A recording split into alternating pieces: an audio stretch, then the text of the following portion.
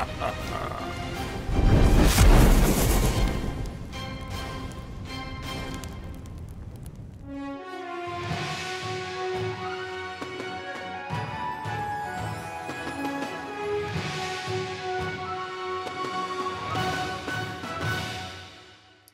those of you just joining us, we are talking about new player options in Fizban's Treasury of Dragons, and Michael and I are going through some of our faves from the player options chapter, and we just talked about the new way of the Ascended Dragon monks, and now it's time to talk about the new Dragonborn. Once again, we previewed one of these when we went over the D&D Celebration preview material. We talked about the... Oh, Metallic my brain Dragonborn. went blank. Thank you. We talked about the metallic, and now we get to talk about the chromatic and the gem. Dragons are pushing the other dragons out of my head. It's an intimidation bonus that they have. And those are also contained in this. There are 3 new variants. They work on similar principles. So these are going to look a little bit like what we already talked about, but with some important differences. So let me pop on over. Yeah, so, talking about these new ancestries for Dragonborn, if you're wondering, how does this affect the Dragonborn from the Player's Handbook? Well, the Dragonborn in the Player's Handbook is essentially going to be your type of Dragonborn that doesn't have a particularly strong link to any single one type of dragon. Like, you do get some elements of certain dragons' traits. For example, maybe you take a little bit after a red dragon. But with these ancestries, these allow you to further kind of specialize as a Dragonborn. These are meant for Dragonborn that have a much closer relationship to certain types of dragons. So your Chromatic Dragonborn, they're going to have a stronger tie to the Chromatic Dragons. And that's what you're going to see through these traits is Dragonborn that really emulate the different types of dragons. Did that make sense? And the families of dragons. It does, because being a standard Dragonborn from the Player's Handbook, you can absolutely be like, red dragon, this is my red dragoniness, and you can add to that anything you want from the flavor that they've added with the new book.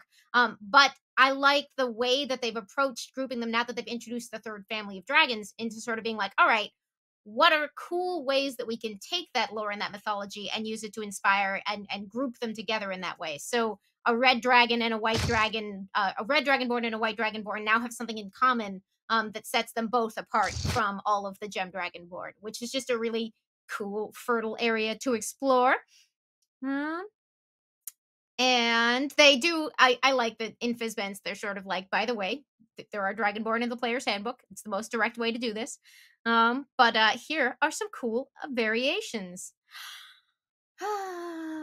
Chromatic Dragonborn. Sorry, again, the art. It's just so beautiful. Yeah.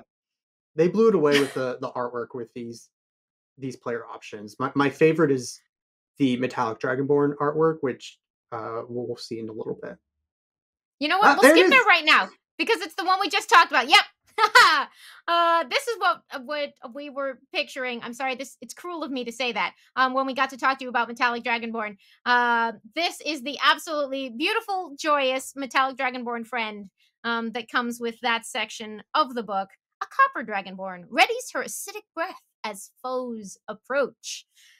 Again, just astonishingly beautiful stuff from the team on this book. Thank you so much. Okay, but now I'll be good and go back because we are in fact talking about the Chromatic Dragonborn and Dragonborn with chromatic ancestry claim the raw elemental power of chromatic dragons. The vibrant colors of black, blue, green, red, and white dragons gleam in those Dragonborn's scaled skin and in the deadly energy of their breath weapons. Theirs is the raw elemental fury of the volcano, of biting Arctic winds, and of raging lightning storms, as well as the subtle whisper of swamp and forest, toxic and corrosive. Here are your traits: humanoid, medium, 30 feet, and of course, chromatic ancestry. So you will choose from the chromatic ancestry table when you pick. It'll determine the damage type for your other traits. That will be chromatic ancestry table here is black dragons, acid. Blue dragons, lightning. Green dragons, poison. Red dragons, fire. And white dragons, cold. Michael, you want to tell us about that breath weapon? Sure. So each of these ancestries come with your standard breath weapon, which is very similar to the breath weapon that you see with the original Dragonborn. The difference here is the damage is slightly different with the breath weapon. It starts at 1d10 and scales up to 4d10 at its max. Further, you can use your breath weapon a number of times equal to your proficiency bonus, and those reset on a long rest compared to the original Dragonborn, which you would get one use of your breath weapon per short rest. So these breath weapons give you the opportunity, if you're in a really tough combat, to just say, "All right, I'm going to burn all of my resources to take these enemies down and just hammer away with your breath weapon." As we saw with the monk as well, when you take the attack action on your turn, you can replace one of the attacks with the breath weapon. Whereas with the player's handbook, Dragonborn, it took an action to use that breath weapon. So there's a little more flexibility in how you use your breath weapon. I believe the damage on average is less at these early levels, but once you hit like fifth level, then it starts to be equal or more. Then. Ooh, I did not check, but I believe you. Hmm? um, and we will see that each of the new families of Dragonborn have a breath weapon, but you do get some differences between them as well. So you get your Draconic resistance to the damage type associated with your ancestry, which makes sense. And then at fifth level, if you are in the Chromatic Dragon family, starting at fifth level, as an action, you can channel your Draconic energy to protect yourself. For 1 minute, you become immune to the damage type associated with your Chromatic ancestry. Once you use this trait, you can't do so again until you finish a long rest. What do we think of chromatic warding? As soon as I read this trait, the first thing that came to mind was a wizard that is a red dragonborn wanders into the middle of combat and just drops fireballs on top of himself over and over and over after using chromatic warding, of course, to give yourself immunity to the fire damage. Oh, But isn't that it's a isn't that very like cool? Elsa wandering around going, cold doesn't bother me anyway. Boom. Fire! That's terrifying. I'm very excited. Um, I love yeah, I think it's a really cool trait. It's very straightforward, very simple, but there's a lot of opportunity there, right? So if you're making your character with your friend who you're saying like, okay, we've been traveling together forever, you can kind of like conspire with one another, like, oh, okay, you're going to be taking burning hands at first level. Well, then maybe I'm a red dragonborn, and that's why we pair it up because you can't hurt me with your burning hands. I don't know, just a thought. there's oh, I love that. There's a lot of beautiful story possibilities in being like you and my best friend, the only one who can withstand me accidentally setting off spells all the time. Hmm? Yeah, exactly. You don't have to I worry about your wild magic sorcerer blowing you up. um Michael, will you talk a little bit more about thoughts on how you would approach the Chromatic Dragonborn while I figure out why my camera is not playing nice? Sure thing. So, kind of going back to the breath weapon, what I love about these new breath weapons that we're seeing with these Dragonborn ancestries is that you can replace an attack with your breath weapon. So, if you're a paladin or a fighter, when you have extra attack, these Dragonborn give you the opportunity to kind of mix things up a little bit more to adapt to whatever combat scenario you find yourself in. So, of course, these breath weapons are going to be better just by default when you're facing multiple enemies, when you can hit multiple enemies and get more value out of the damage you deal. But they're also just very flavorful.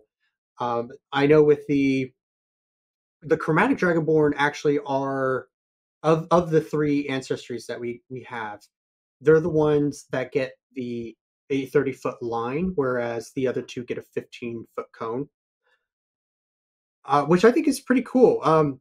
With the Dragonborn from the Player's Handbook, you kind of got either a cone or a line based off of which ancestry you pick there.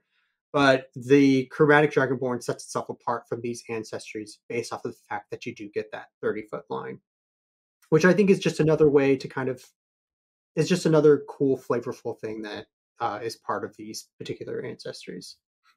Something particularly aggressive about that shape. I'm going to break my camera more often because that was awesome.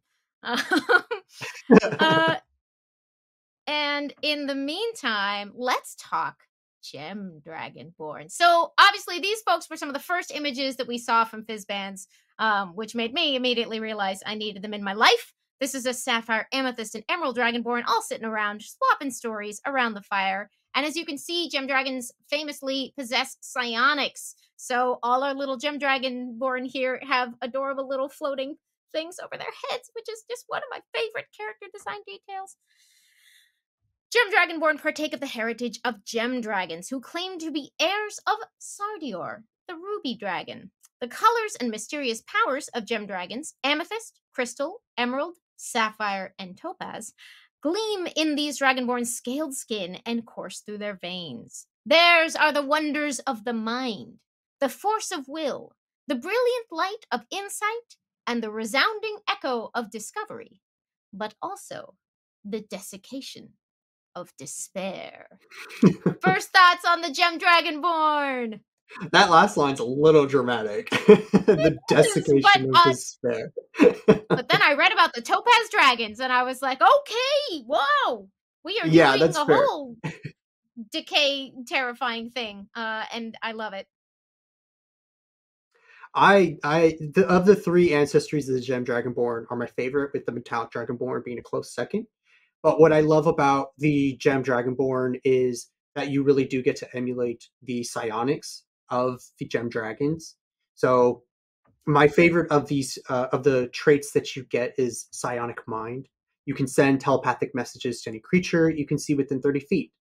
You don't need to share a language with them in order for them to understand your messages, but it has to be able to understand at least one language. And this particular trait, the first thing I thought of was Wild Shaping Druid, because as someone who's played a Wild Shaping Druid, or a Druid who spent a lot of time in Wild Shape, having to communicate in paw clapping and clawing messages into the floor, it can take some time. So Psionic Mind lets you kind of communicate a little better with your allies in that way. You also can be passing secret messages to one another. I don't believe they can respond to you, but you can be, maybe your bard is the one who is talking to the king and you're passing along information like, hey, by the way, the king looks really mad at you. Maybe you don't want to mention that. It creates a lot of fun role play opportunity there. I mean, there are just infinite uses for this. Like they're playing cards and you're standing on the other side of the room being like, he's got 4 2s. I'm just saying the possibilities are endless. Exactly. Now, of course, your gem ancestry will also let you choose a type of dragon from the table. Here are our 5, and this is going to be brand new, of course. Our gem dragons, other than the preview that we had of the Sapphire, are new 2th edition Dungeons and Dragons. So, if you've chosen Amethyst, damage type, Force. If you've chosen Crystal, damage type, Radiant. If you've chosen Emerald, damage type, Psychic. If you've chosen Sapphire, damage type, Thunder. And if you've chosen Topaz, our little goth friends, damage type, Necrotic. I'm going to keep returning to this just because that was the biggest surprise for me when I was reading through. Not being particularly familiar with gem dragons myself in the past, was sort of like Topaz, the dragons of entropy and decay. Wow, there's just a lot going on with the Topaz dragons, and I'm instantly fascinated. I have to say my favorite of these damage types has got to be Amethyst, if only because of how strange and cool your breath weapon is going to look when you just open your mouth and just force comes out. What does that look like? That's a great question. I'm thinking of the way, like in comic books, when somebody is using sound-based powers, like Banshee or Siren from the X-Men side of Marvel Comics, like they just draw them in waves. And I feel like it's something like that. It's just a shimmering in the air, expanding out in all directions. But that's like incredible power to wound. Hmm? Yeah. I don't know. Tell me what you think force damage looks like. It's cool as heck. What else? We Michael, you also want to tell us about get. the? Mhm. Oh, go ahead. Oh, you want to tell us about the breath weapon you get when you're a Gem Dragonborn? Yeah, so this one's it functions in the same way as the Chromatic Dragon's breath weapon, except that this one's in a 15-foot cone. It targets dex saving throws, just the same. It scales off of your Constitution modifier, and the damage is the same. It's 1d10 damage of the type associated with your gem ancestry. So if you're looking at this table of the different damage types you can be dealing, you're going to find that for the most part, these damage types are going to be less resisted by enemies. In particular, I believe force is the least resisted of damage types among monsters, in case that's something that you're considering or thinking about. And as usual, you can replace one of your attacks with the exhalation of magical energy. So, I'm sorry, I think I misspoke, but I've lost my train of thought. But you can replace one of your attacks with the use of your breath weapon, just in the Yeah. same way as you can with the other Dragonborns. And so, as the Chromatic Dragon had that immunity ability you could turn on, and we talked last time about the Metallic Dragon having an extra second breath weapon, which is just extra on several levels. I'm just saying, if you are a Gem Dragonborn, you get something cool at 5th level. Michael, what do you get? You get Gem Flight. You get spectral wings that you can summon as a bonus action. What? They last for a minute. And during the duration, you have a fly speed equal to your walking speed, and you can do this once for long rest. That is so cool. You could just have wings to just pop out of you. Um, I think this may require a discussion with the dungeon master, but I believe this trait might work while you're in wild shape. Kind of depends on whether your wild shape form can accommodate spectral wings. But that's something that's really cool and something to consider. And it I also just love adds a that lot of idea. yeah, and it adds a lot of maneuverability. At 5th level, that's when your most of your casters are going to be getting fly. So if you're playing a fighter or you're playing a barbarian, this particular trait is going to give you access to increased maneuverability, which is going to be really important as you scale up in those levels and start facing enemies that are going to have more advanced tactics. And it just And looks I don't know. cool. Yeah, Spectral there's wings. also spectral wings. The monk gets spectral wings. The fairies can fly. The Gem Dragonborn gets spectral wings. It's just getting very cool and flighty up in here. But I also like I don't know if this is why this goes with the Gem Dragonborn, but for me it makes sense in a really cool way that the psionics that are keeping your little bits of gem hovering over you and that are the hallmark trait of the Gem Dragonborn are kind of letting you telekinetically throw yourself around if that's what the spectral wings represent. And that makes sense to me, and I think it's cool. And I feel a little bad for the other Dragonborn that they can't fly, but they get cool stuff as well. That's a really cool image, actually, is all of the little spines and things that are floating around you just form these beautiful wings that just like cover your back. Oh, I That'd be really love pretty. that. So let's see. If we were building in our thing, we've chosen our monk, and we wanted, just so we know, this is what it would look like when you go to build your Dragonborn. You're going to see Dragonborn 1 base race, 3 variants. So that's your Player's Handbook Dragonborn, your Chromatic, your Gem, and your Metallic, as you are choosing uh, um, where you will land. And of course, they use the new structure for ability score increases, languages, and alignment that we've talked about a little bit on the channel. And then you are off to the races. final thoughts on rolling up some Dragonborn? Michael, do you have any ideas that might go with these? As I said, Druid with a Gem Dragonborn. Check with your DM if they would allow you to use Gem Flight, because that is a really great image of a bear with spectral wings who can speak telepathically. Little crystal And spectral wing. I love it. yeah, but also, I keep talking about Druid as a Gem Dragonborn, but these ancestries work really well with any of the classes. The Chromatic Dragonborn, the Gem Dragonborn,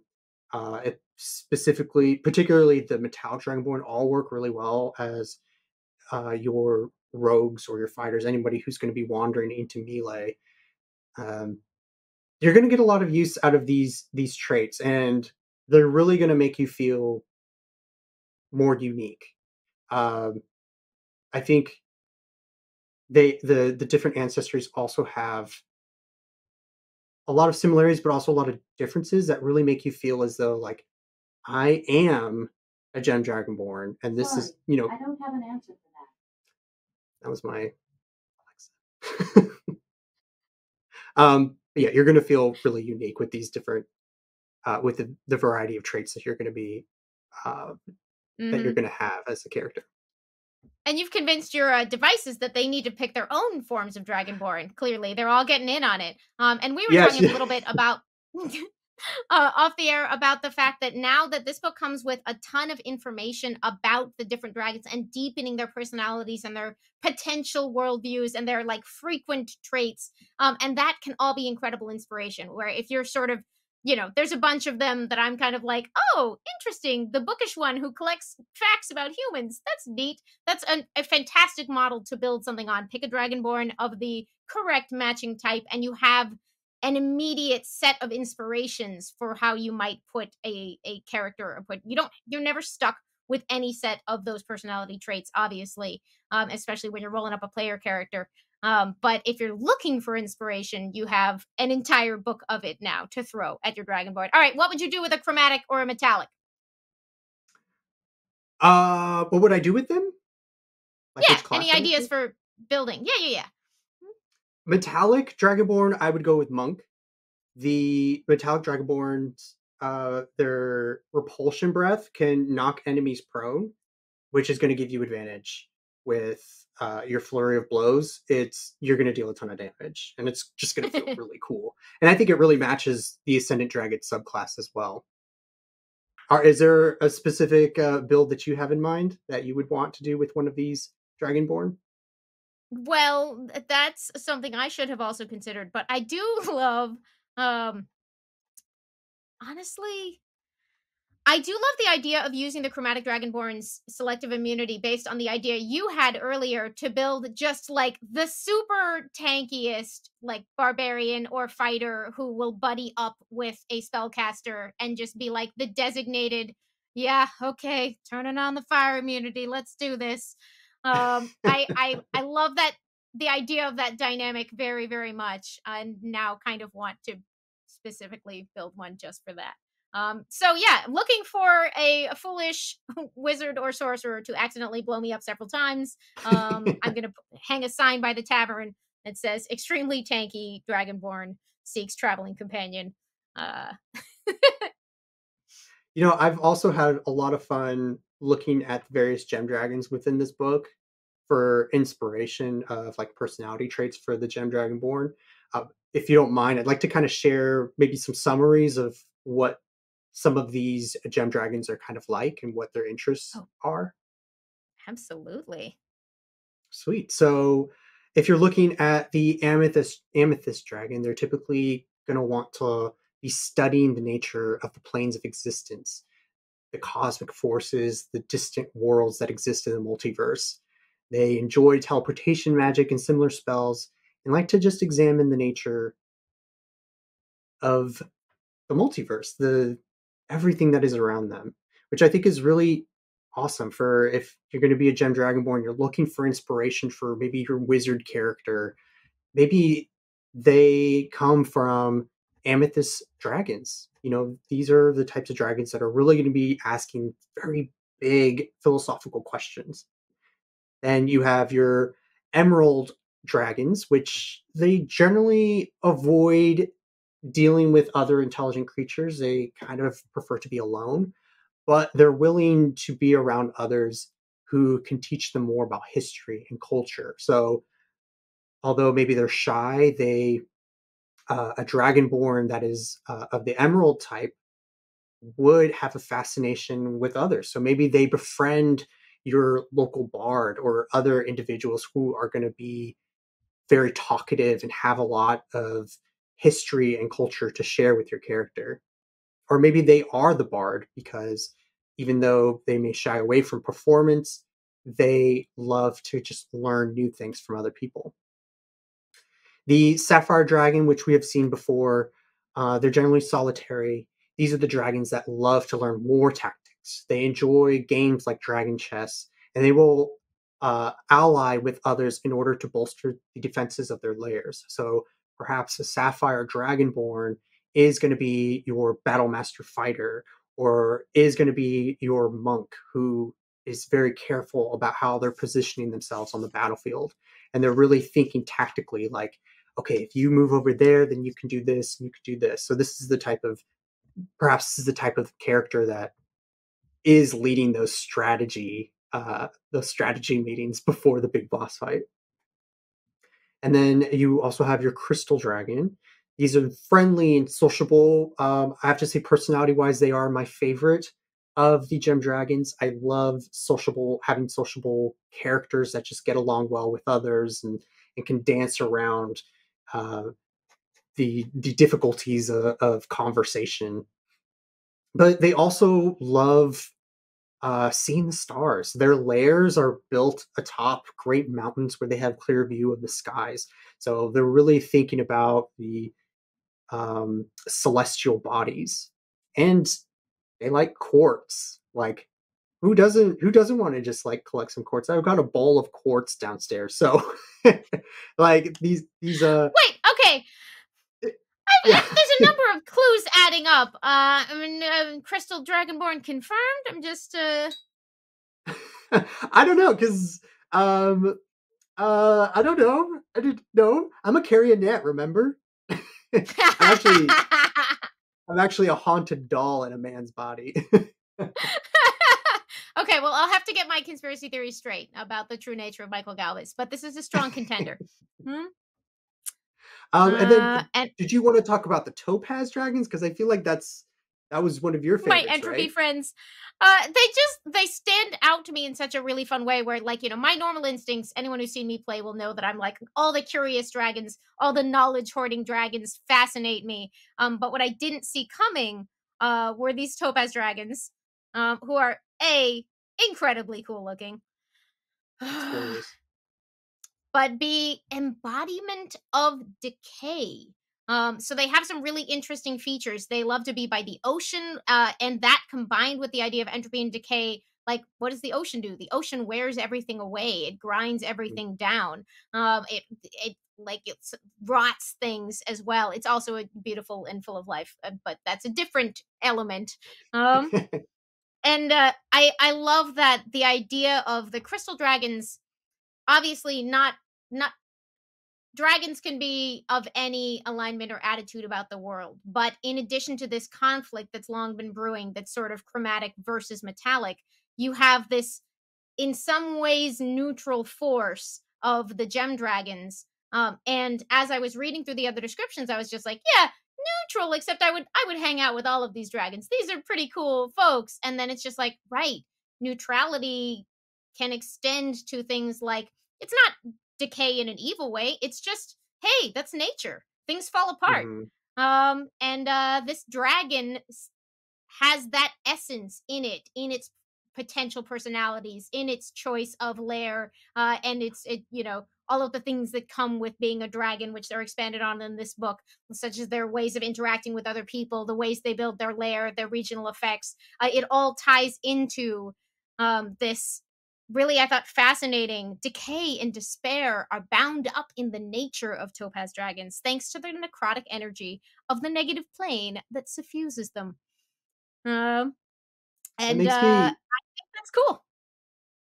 Yeah, I think that's beautiful. It really makes me think of, nature clerics or any type of character that's going to be dealing with death on a regular basis. Is someone who has come to terms with the fact that life does end and that is natural and not necessarily bad. It's oh my Because gosh, I you're think I just anything fell in love with with anything topaz from your grave dragons. clerics to your like circle of spores druids that are just sort of like, look, life is a lot of things. Life is growth, but also life is decay, and like, it's all bound up together. That's just how it works. Um, and yeah. Oh my gosh. Okay. And that is all the time we have for today. We obviously have so much more we want to dive into about this book. There are a lot of other ways to if you don't choose one of the dedicated paths we talked about today, there are even more ways to make your character tied into the world of dragons that we will talk about on future shows because I think that's really cool and it makes you not constrained. There aren't only two classes that can be dragony. There isn't only one player race where you can tie yourself into dragons, and they're trying to lay out those possibilities in what I think is a really, really fun way. I'm so sorry to the folks who sent questions. We got excited and I got carried away and didn't throw them at you. But Michael, your shirt is great. Chat wants you to know. Oh, thank you. Where can the people find you until we're back next time? Hey, you can find me on Twitter at Michael Galvis and here on D&D Beyond. And I do want to shout out that celebrating Fizbans, we have been publishing articles about some of the material that you're going to find in that book. Yesterday, I published a really great write-up on the different feats that you could find in the book. We have a free adventure that gives you the Crystal Dragon lair map for free. And we also have discussion on the Metallic Dragonborn, which I have just recently updated this morning using some new information from the book. Cannot wait to keep diving into it. Thank you all so much for hanging out with us, and we will see you next time on D&D Beyond. It's D&D.